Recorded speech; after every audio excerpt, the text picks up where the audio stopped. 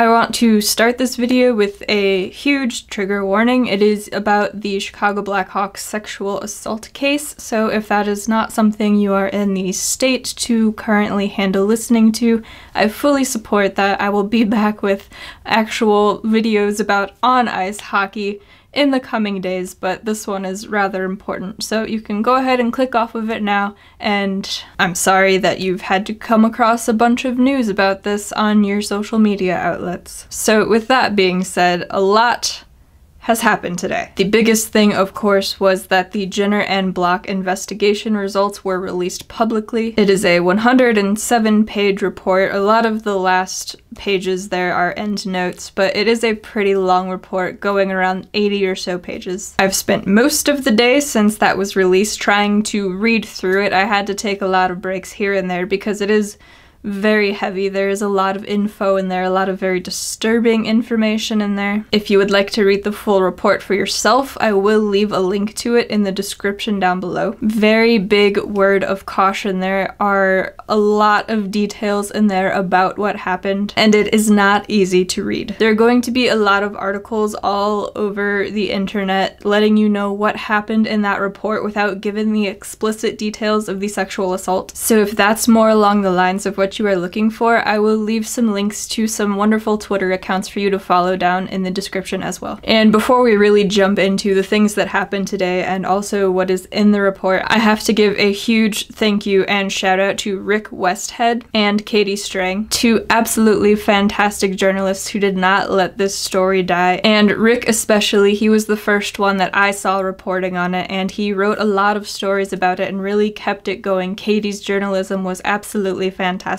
Links to both of their Twitter accounts will be in the description. So I think the best way to go about this is to talk about it in the order in which I took in the information today. I received an email late morning about the press briefing about the Jenner and Block investigation. Unfortunately, or probably fortunately, I had a therapy appointment at 1 o'clock, so I couldn't attend it myself virtually, but a lot of wonderful beat writers and reporters around the league did and gave us a bunch of information from it. Aside from the release of the full report, the biggest piece of news is that Stan Bowman is no longer the general manager of the Chicago Blackhawks. Kyle Davidson, who was the assistant GM, will take over as the interim GM of the Blackhawks. MacIsaac is also out of the organization as well, and Danny Wirtz said that no front office officials who were with the team in 2010 will be with the organization going forward. And for this upcoming Olympics, Stan Bowman also stepped away as GM of the US men's hockey team. As for the report itself, a lot of it was things that we already knew because of the fantastic journalism that was going on throughout this whole investigation, keeping this story alive. But we did get more in-depth detail. We got actual quotes from people involved, be that in the actual sexual assault itself or the people who were in the front office for the Blackhawks. We learned officially who was in the meeting on May 23rd to discuss what had happened with Bradley Aldrich. It was Al MacIsaac, Jim Gary, the team counselor, John McDonough, Stan Bowman, Jay Blunk, Kevin Cheveldayoff, the former assistant GM to the Chicago Blackhawks, the now current general manager of the Winnipeg Jets, and head coach Joel Quenneville. Formerly, Quenneville had said that he didn't know about these allegations, so that clearly was false. Cheveldayoff also had said that he didn't know about any allegations until right before his employment with the Blackhawks was up and he was asked if he knew anything. So unless that's very loose talk for this meeting being near the end of his employment with the team and that's when he found out, then yeah, I guess. But now we know that all of these guys were actually involved. And that's part of where it gets very disturbing, because we learned that the Blackhawks never actually did an internal investigation about Aldrich, which in their statement earlier this year when this story broke, they said something along the lines of, according to our investigation, we believe that the team will be absolved of any wrongdoing. So clearly that was a lie. But two things that really stuck out to me, especially when it comes to this meeting with all of the top guys in the front office, was that John McDonough didn't want negative PR following the team throughout the Stanley Cup final, and allegedly Joel Quenneville was talking about how it took a lot to get to this point and he didn't want that ruined, and he didn't want to mess with the team chemistry by bringing this forward and getting rid of Aldridge, possibly, or doing an internal investigation. And one of the quotes from Danny Wirtz today really cemented that when he said that the 2010 Blackhawks put the team performance above all else, and Jane Doe deserved better from the Blackhawks, and yes, he did. It's absolutely disgusting that the team waited at least 3 weeks to bring this to HR because they wanted to get through the playoffs first. They couldn't have this as a cloud over them in the Stanley Cup final. They would rather go out there and win a championship than to take care of one of their players that was sexually assaulted by a team employee. And I have to say that that tracks for hockey culture and probably sports culture in general. That's not surprising. It wasn't surprising in a way to read that because it's just kind of what you expect, which in and of itself is disgusting. But it was surprising in a way because you never want to see that confirmed, especially for a team that you root for. And it has been very hard to root for this team since this whole story dropped. It has nothing to do with their on-ice play as of late. Yeah, that's been tough to watch, but this team was hard to talk about, to find any way to want to talk about them even over the summer. Because on the highest level, they were just brushing sexual assault under the rug and just basically telling Jane Doe that his issues don't matter right now because we have to go win a Stanley Cup and then we'll deal with you. So that was the biggest problem, really. Because at the end of the day, no matter what other feelings come up surrounding this, a player for the Chicago Blackhawks was sexually assaulted by a team employee, and the team couldn't be bothered to take that seriously. But from a fan perspective, which is really the only perspective that I can actually speak from, it just feels disgusting. Yeah, that might not have been the true beginning of the golden years for the Chicago Blackhawks, but that really cemented it as the beginning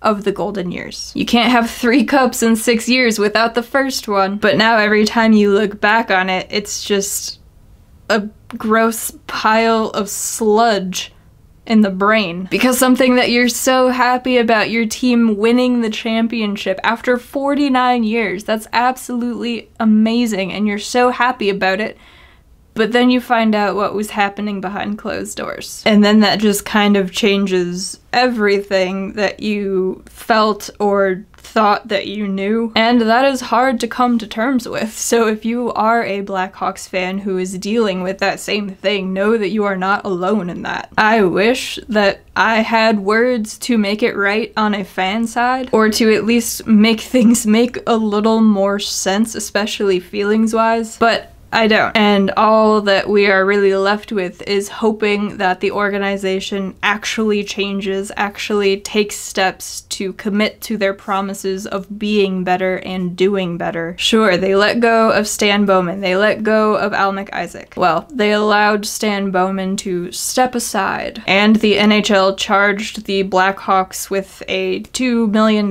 fine, which is pocket change to an NHL organization. You could get a very good fourth liner for $2 million. There are currently 10 players on the Chicago Blackhawks roster that are making more than $2 million. Some of them making significantly more than that, so the NHL slapping them with a $2 million fine, that doesn't seem like enough. None of this really seems like enough, but I don't think that anything would really seem like enough. I don't know what the league or anybody could do to the team to where everybody would just be like, sure, that makes sense. That is a good punishment for the team. Because I don't really think there is a good one. So those are the things that actually happened today, and a very brief look into that full report that was released today. Again, if you want to read it all, I will leave that link for you in the description. And there were a lot of statements released today. There was a statement from Danny Wirtz, there was a statement from Stan Bowman, there was a statement from Kevin Cheveldayoff, there was a sort of statement from the Florida Panthers. We'll go over all of those when we record the next podcast episode tomorrow, but I think the only one that really deserves being read here is what Rick Westhead tweeted out that he heard from Jane Doe 1. So Rick had asked him how he was feeling today, and this was his full response. Today, I am grateful for the accountability from Rocky, Danny Wirtz, and the Blackhawks organization. I also want to thank Jenner and Block, and specifically Reed Shar, for the respect they had shown me throughout the investigation. Although nothing can truly change the detriment to my life over the past decade because of the actions of one man inside the Blackhawks organization, I am very grateful to have the truth be recognized, and I look forward to continuing the long journey to recovery. I would like to thank Susan Loggins for her support and belief in me throughout this process. I would also not be here today without the love and support of my family and friends. I know I am not the only victim in this world of sexual abuse, and I hope my story can inspire change within the NHL and around the world.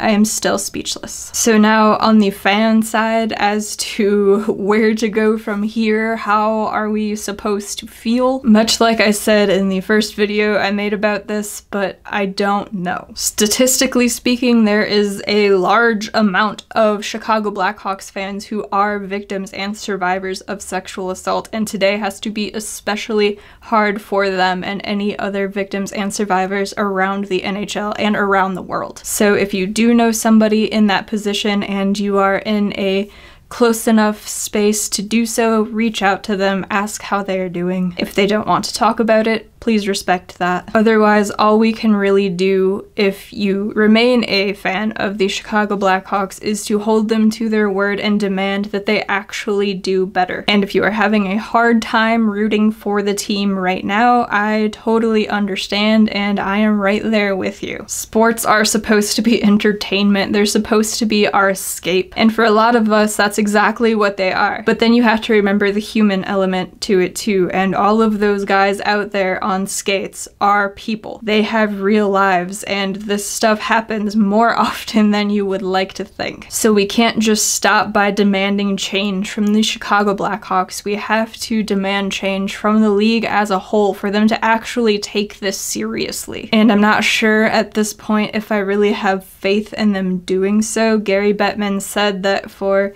anybody who was let go today to get jobs back in the NHL, they would have to have meetings with him. He's going to hold meetings with Kevin Cheveldayoff and Joel Quenneville to see where they go from here. So the fact that they just aren't outright fired and banned is leaving me with little hope that they're actually going to do the right thing. I'm honestly shocked that Stan Bowman was relieved of his duties or allowed to step aside, and I hate that I have to wonder if the Blackhawks were actually playing well right now. Would that be the case? Or would they find a way to spin it and say it wasn't Stan's fault? Because another thing that was really frustrating about reading that report is how all of the guys in the front office kind of treated it like they were playing hot potato, like, it's your problem, it's your problem, it's your problem, somebody else deal with it, it's not my problem, I'm not here to fix it, you deal with it. Nobody wanted to take responsibility, and nobody did take responsibility. At least not until the playoffs were over and the Blackhawks had won the Stanley Cup, and then, oh, John McDonough's gonna go to HR now. Meanwhile,